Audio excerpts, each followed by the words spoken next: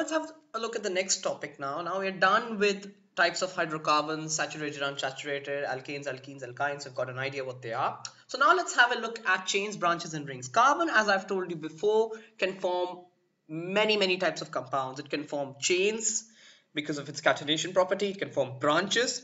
There'll be branch chain hydrocarbons, and you can have rings as well. So let's have a look at how that happens. So carbon can, in form chains for up to so many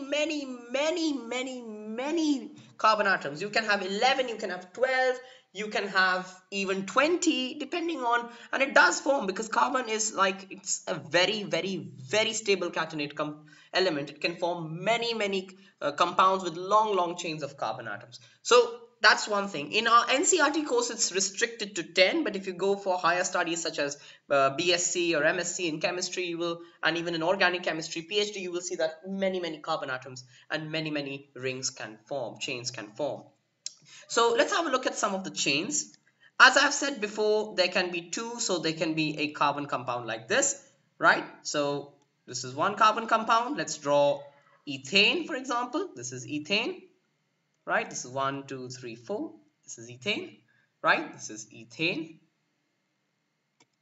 You can also have methane, but that's not really a chain. It's just a single carbon atom.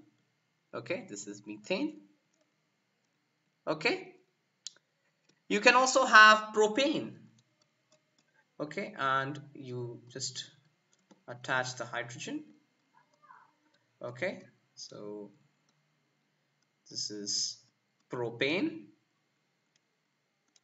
Right? You can also have butane.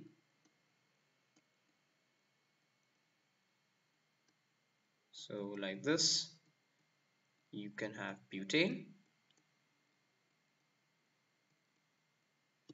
Okay, so this is butane, and so on and so forth. You can just keep getting compounds with chains, right?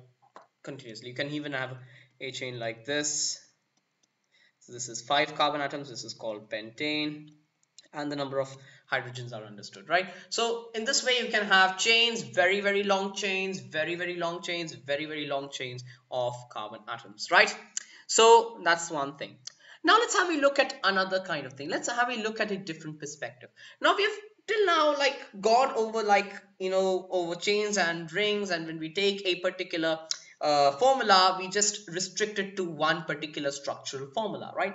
But actually that's not the case. Sometimes you can have carbon atoms which are arranged in different ways and give different structures for the same formula. For the same molecular formula, a compound can have different structures. For example, let's have a look at the molecular formula compound C4H10. Right? This is, as per us, the formula for butane. Right? But let's have a look at how it can be arranged. If we look at one way, it can be arranged like this: 1, 2, 3, 4 carbon atoms, and we just put the hydrogens. Right? So this is one way for drawing the structure of C4H10. This is one way. But there is another way too. Take just 3 carbon atoms and to the middle one attach another carbon like this. So this is a branch. Can you realize that? It's a branch to this main parent chain. It's a branch. And to this you attach 3 hydrogens. And to this you attach again 3 hydrogens. And to this too you attach 3 hydrogens. So in this way you can realize how it's the same formula, C4H10. Again, here it has 4 carbon atoms and 10 hydrogen atoms. But again, same formula, but look, the structure is different. Here, this is like this CH3, this one, is like a branch to this parent, to this main chain, right? So you can see that the same molecular formula has different structural formulas, right?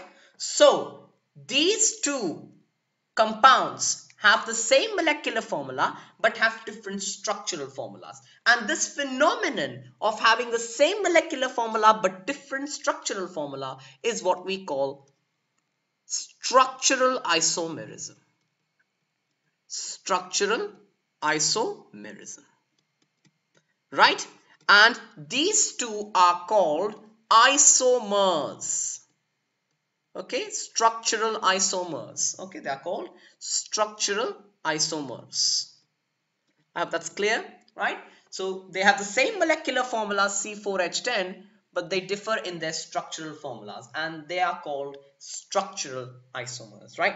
Now, one thing to be noted here is that why I was hesitant to say butane for this formula earlier is because if this one has an IUPAC name of butane, this one need not have a name of butane, because isomers have different IUPAC names, and you'll understand the word IUPAC names, that is International Union of Pure Applied Chemistry nomenclature, when we do IUPAC nomenclature just after this. So butane is the name for this compound, but not for this compound. The name of this compound is something else, which we'll understand when we're doing nomenclature, right? So structural isomers have different IUPAC names, but they have the same molecular formula, right? I hope that's absolutely clear, structural isomerism, right? Now, till now, we've looked at chains and we've looked at isomerism. Now, let's have a look at, okay, we even had a look at branch, because this is an example of a branched chain hydrocarbon. It has three carbon atoms in the chain, but see, this is like a branch to that main parent chain, right? So again, this is an example of how carbon can form branched hydrocarbon chains as well, right? Now let's have a look at rings. Now rings is interesting. Let's have a look at rings. Now, if you look at the formula, if you look at the compound C5H10, oh sorry, not C5H10, C6H12. Okay, C6H12. Now, let's have a look at C6H12. First of all, put 6 carbon atoms. You can do this in one way, right? Like we take all the straight chain and, you know, attach attach the hydrogen, and you'll get one straight chain hydrocarbon. Okay, that's good. But there is another way to draw it in the form of a ring, right? Let's do that. We will take 6 carbons like this, right? And then we attach each of them with single covalent bonds. Right? Next, there are 12 hydrogen. So this carbon can form 2 more bonds, and all of the carbons can form 2 more bonds. So we attach 2 hydrogen to each carbon. Okay, so we're attaching 2 hydrogen to each carbon like this. Right? And you can see here that we have 6 carbon atoms and we have 12 hydrogen atoms, right? Now, can you see this is in the form of a ring? This is like a ring, right? Can you see that? It's a ring. So this is an example of a ring, right? And usually these ring-shaped compounds get the prefix to their IUPAC name as cyclo. We usually add the prefix cyclo, and the name of this compound is cyclohexane, right? If you draw the same straight chain hydrocarbon, right, like the one with like this 1, 2, 3, 4, 5, 6, right, if you draw and attach the hydrogen, then it will become hexane, only hexane. But since this is arranged in the form of a ring, we call it cyclohexane. Okay, so in this way you can understand that carbon can even form ring-shaped, ring-structured hydrocarbons. It can also form ring-shaped compounds, right? And to that we add the prefix cyclo, because again it is cyclic. It's a cyclic compound. And rings are also called cyclic compounds. Okay, so that's the example of a ring. How carbon can form chains, that is chains like this. It can form rings, and it can have branches as well, as I have explained right here. Thank you very much for joining me. This was all with chains, branches, and rings, and I'll see you in the next video. Thank you very much. Bye bye.